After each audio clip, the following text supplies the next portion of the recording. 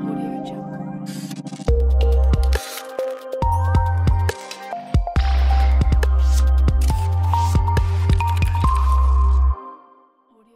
Hey everybody, John Peterson here, and today I want to show you a quick tip that I have for using the mask feature in Adobe Lightroom. Now, you guys probably all know that Lightroom really pushed out some wonderful improvements to their masking features that makes selections of the sky, the background, the foreground, all those things so much easier. But there's a wonderful little tool that you may or may not have used in the mask feature that I wanted to show you. And this is a great way for me to select or deselect additional objects to add or remove to an existing mask. And the feature that I'm talking about is called Objects. When you go into the mask menu, you should see an option that says Objects. And this is something that is an extremely powerful tool for refining the mask that you use in your photographs. So let's jump in and take a look, and I'll show you how you can use this amazing new feature. All right, let's jump right in. This is a shot that I took just last week up in Central Oregon. And on this night, I was up at Sparks Lake, and there was a lot of wildfire smoke in the area. And as you can see, I have this haze across the mountains that I don't really care for. I'm used to this scene being a lot clearer, where I could see the South Sister and the rest of these mountains. So part of what I want to do in processing this image is reduce some of that haze. So let's jump in and I'll show you how you can use this object selection. So if I go over into the mask panel, I've already created a mask for the sky and adjusted the exposure just a little bit. But now the next thing that I want to work on is the mountains. So how do I select those mountains? If I select create a new mask, you know, I can do subject, sky, background, people. None of those are really going to work. I could use my brush and paint across the mountains as best as I can. Or there is this great new feature called Objects. So when I select this, you can see that my cursor changes into a selecting circle, and I can increase or decrease the size using the bracket keys on my keyboard.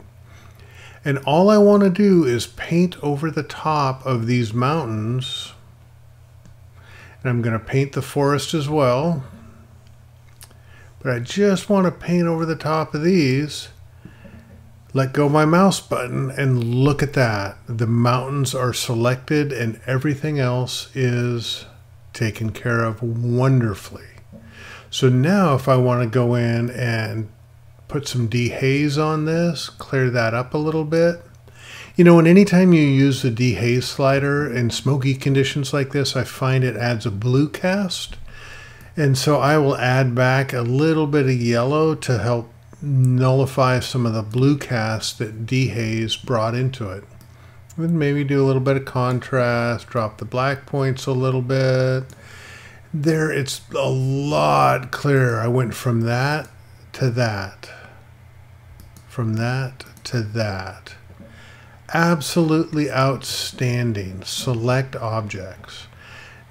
There's a couple of other really cool ways to use this feature.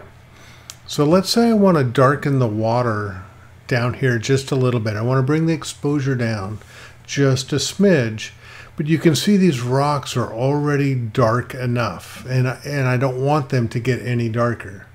So one of the ways I might darken that water is by selecting the linear gradient. And I'll drag a gradient up from the bottom, and I'll kind of get most of that water selected. It's looking okay. But notice the rocks are right in the middle of this mask. What I can do then is I can remove the rocks from the mask. If I go to the subtract button, I'll do subtract objects. I'll paint over this rock. Look at that. That rock is no longer selected in this mask. And I can go ahead and drop the exposure. Maybe add a little blue into it, a little bit of magenta, just add a little bit of color. But you can see that I went from that to that, and the exposure on those rocks did not change. Now, if I want to just isolate those rocks, I can again use the object brush, select these rocks, boom, look at that, they're selected. Now I maybe want to bring up the shadows a little bit, make them a little bit less overall black. And bam, there we go. Object selection, real easy, real simple. So if I wanted to take the same concept of you selecting objects, I can do this in multiple ways. So here's an example. Let's just say that I want to adjust both the small group of rocks in the foreground and the larger rock in the background. What I can do is go to my mask panel, go to select objects, and I'll adjust my brush just a little bit, and I will select this larger C-stack behind me. You can see that, it's nicely selected. Now I want to go to add, because I want to add to this mask. So let's go add objects, and I will paint over these rocks here. Get this nice and selected. Look at that. Now I can adjust both of those rock groups together with one mask.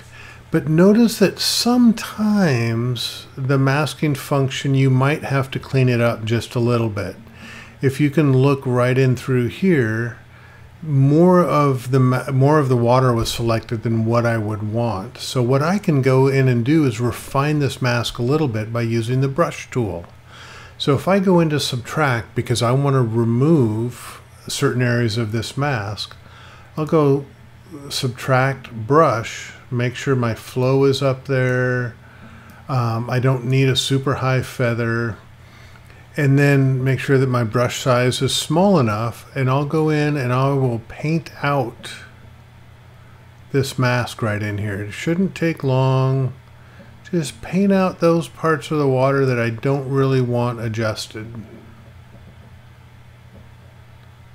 There, lickety split. Now, I can go ahead and adjust these rocks together with one specific mask, where I added two objects and I subtracted a little bit. And it's a super easy, intuitive masking tool where you don't need to learn Photoshop Mask, which can be tough. But this is a wonderfully powerful tool to have in your Lightroom repertoire. All right, there you go. Selecting objects in Lightroom masking module. Hopefully that was easy to understand, and you can see how powerful and dynamic and flexible this tool can be for you in selecting certain parts of your image. Thanks for watching, and hey, if you haven't subscribed to this channel, please do so. Keep watching, keep shooting, and always I enjoy comments down below if you have anything. And take care and have a wonderful day. All right, bye-bye.